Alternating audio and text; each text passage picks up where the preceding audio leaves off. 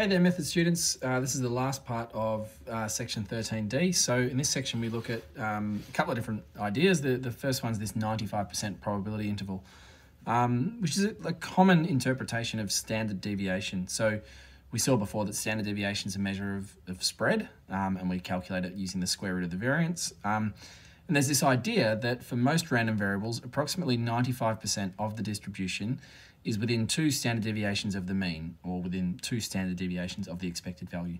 So this is often, it's an approximation, it's not a concrete rule, it doesn't work for every distribution, but it does happen in a lot of cases that approximately 95% of a distribution will be within 2 standard deviations of the mean. So we could write that as saying, well, the probability that x lies within 2 standard deviations of the mean should be approximately equal to 0.95, or this notation here has got it written as the probability that x is greater than the mean minus 2 times the standard deviation, but x is less than the mean plus 2 times the standard deviation, well, that probability should be approximately 0.95. Okay, so that notation there is just a kind of complex way of saying, like this number here is 2 standard deviations below the mean. This number here is 2 standard deviations above the mean. So this is saying the probability that x is in between those two values is going to be approximately 95%. Okay, so let's have a look at an example using a sort of discrete probability distribution table. So we've got a bank that's been engaged in a long-term survey of a number of people who use its automatic bank machine before 9 a.m. each day. The probability distribution x of x, the number of people who arrive at the machine before 9 a.m. is given in the following table. So according to this table, x can take values of 0, 1, 2, 3, or 4. So before 9 a.m. there might be no people who use the machine, there might be 1 person, there might be 2 people, there might be 3 people, or there might be 4 people who use this machine before 9 a.m. And here are the associated probabilities. So for example, the probability that nobody uses the machine before 9 a.m. on a particular day is 0.33. Okay, now we're kind of given some helpful information in this question so we don't have to work it out ourselves. The expected value of x is 1.12 and the variance is 1.1856.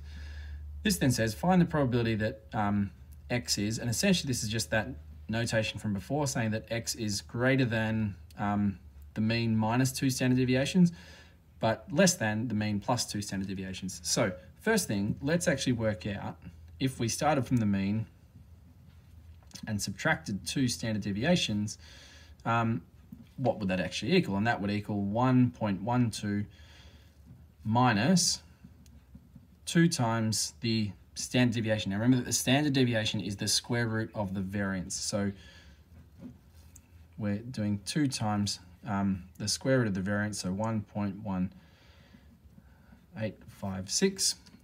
Okay, and if we put that into our calculator, we will get, and I did this one before, save a bit of time. I just got to remember where I wrote it. So we get sorry, no, that's the other one. We get negative 1.0577 and the rest.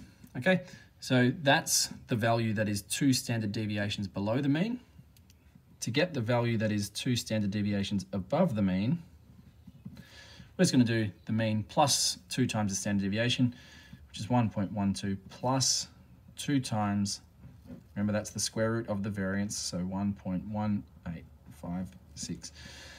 Right, and calculating all that gives us 3.2977. Okay, so from that we can say, well, this probability that we're being asked to find is really equal to the probability that x is greater than negative 1.05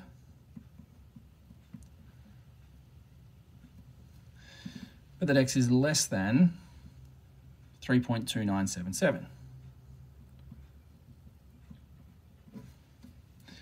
All right, now those values are values that x can't actually take, right? Remember that x can only take these values here, 0, 1, 2, 3, 4. It's a discrete variable. It can only take these values here. So saying that x is greater than, excuse my dog, saying x is greater than negative 1.05 is really just the equivalent in this particular case of saying that x is greater than or equal to 0, right? If x is greater than negative negative 1.05. Well, really that just means the smallest value it can be is 0, and it can be 0. At the other end, saying that x is less than 3.29, well, that's not a value that x can take, but it's just saying that x is going to be 3 or less, right? Because 3.29 is kind of our upper limit, so that would include, that covers 3 and everything below it. So we could say x is less than or equal to 3. Okay, so essentially, this is just kind of converting these values, which are more like continuous values with these extended decimal points, back into the values that our discrete variable can actually take. All right, and if we wanted to work out that probability, the probability that x is between 0 and 3 inclusive, well, two ways that we can do that. We can either add the probabilities for x equaling 0, 1, 2, and 3. All right, so we can add all these together. Okay, but probably the easiest way is actually to just take, well, we basically want all the probabilities except for this one, so let's just do 1 minus this probability here. Right, so two different ways of working it out, but we can go 1 minus the probability that x equaled 4, which was 1 minus 0.05, and if you're working without a calculator, that's a much easier one to do, and that is equal to 0.95. So I said before it's an approximation. In this question, it's actually worked out to be very precise, that the probability that x is between, or sorry, within 2 standard deviations of the mean has turned out to be exactly 0.95. That's because this is kind of a made-up example. In reality, it won't always equal 0.95, but the idea is that it'll usually be pretty close. Okay. Last little section here, this is just on the mode and the median. These are sort of less commonly required statistics, but you will sometimes be asked to find the mode or median of a discrete probability distribution. And just remember that, you know, from what you've learned in, I don't know, year 7, 8, 9 statistics, mode is just the most common value. Median is when you line everything up in order, the median is what appears in the center.